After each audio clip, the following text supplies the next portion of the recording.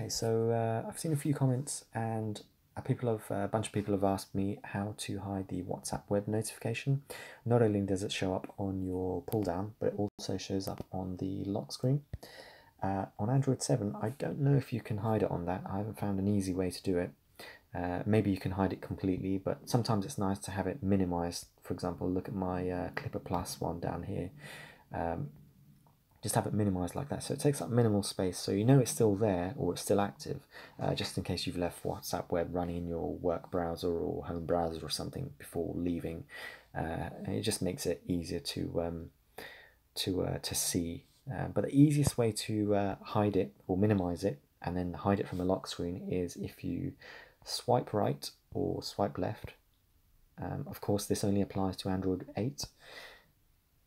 And click on the cog to go into the settings. Scroll down to other notifications and then tap on it. And then you'll see a setting here called importance. By default, it will be set to medium. If you set it to low and then go back, you'll see the icon has disappeared and the pull down shows it as a minimized icon now, or minimized tab, which is exactly what you want, or exactly what I want. It may not be what you want, but the option's there. If you wanted to hide it completely, you just toggle it off here, and that will take it away completely from not only the lock screen, but also the pull down and status bar. But I like it to be there when I pull it down, so I can at least see it. So if I just put some activity on my WhatsApp web on the PC, it should come back there, yep. And I'll put it back to low,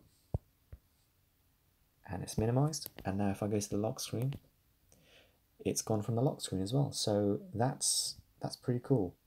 And that's all you need to do. Really simple, really easy. It is as of the latest WhatsApp update, which is version, let's see, what version are we on?